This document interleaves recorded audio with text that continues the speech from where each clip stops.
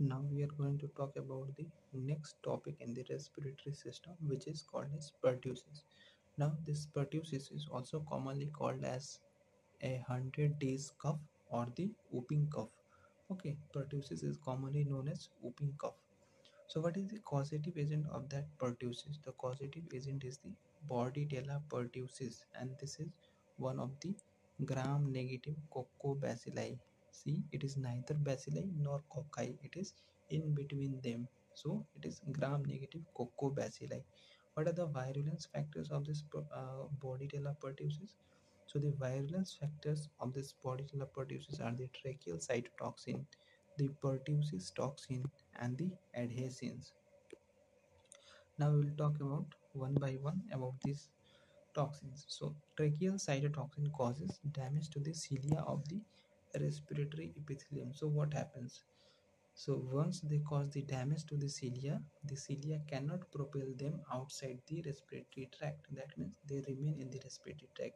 So that's how the tracheal cytotoxin help in the action of this Bordetella pertussis. Next is the pertussis toxin. So pertussis toxin is similar to cholera toxin. It increases the CAMP concentration. This may be asked in MCQs. Okay, this is the MCQ question, that it increases the CAMP concentration and that results in the biological effects of pertussis. Next is the adhesins. So adhesins are nothing but the fimbriae and the filamentous heme agglutinins. What does they do? They let the bacteria to attach to the respiratory tract. So these are the virulence factors of the Bordetella pertussis, which is a gram-negative coccobacilli. Gram-negative coccobacilli. Now coming to the clinical feature of this whooping cough or the pertussis. So once we talk about the clinical features, in the clinical feature there are three stages. In the clinical feature there are three stages. The first one is the catarrhal phase, the second one is the paroxysmal phase, and the third one is the convulsant phase.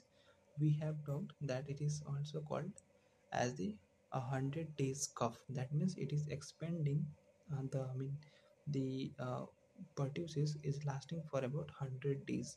So those 100 days are classified, or they are staged into three, which is catarrhal phase, paroxysmal phase, and the convulsant phase. Now catarrhal phase lasts for about 1 to 2 weeks, and in this phase there occurs common cold symptoms. There occurs the common cold symptom, and this is the highly infectious state. Please remember, the highly infectious state is the catarrhal phase.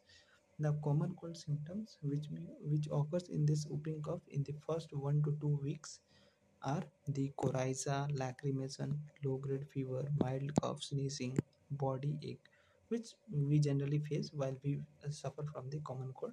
These same symptoms occur to those patients of pertussis in the first 1 to 2 weeks in the catarrhal phase. But remember, this is a highly infectious state.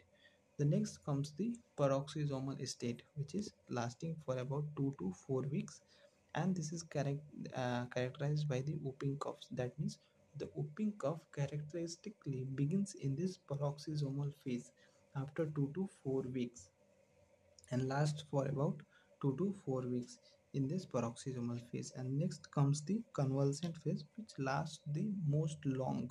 Okay, so it lasts from 1 to 3 months, and the frequency of and the severity of the whooping cough in this stage decreases. So these are the clinical features in different uh, time period of the disease. As it is lasting for about 100 days, so the clinical features will not remain the same for all the 100 days. Okay, so the clinical features varies in three phases, that is catarrhal, paroxysmal, and the convulsant phase, as we have described.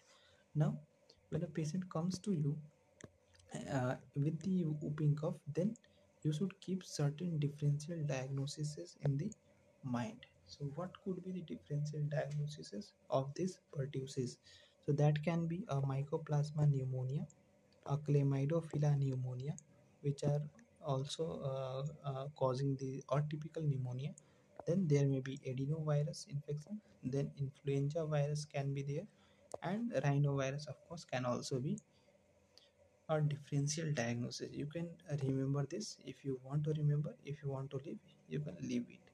Okay, so the important point of this first part of the pertussis lecture is the clinical features and the virulence factors of the Bordetella pertussis. In the next lecture, we'll talk about the lab diagnosis, how we can diagnose the Bordetella pertussis or the clinical condition, that is pertussis or whooping cough. Okay,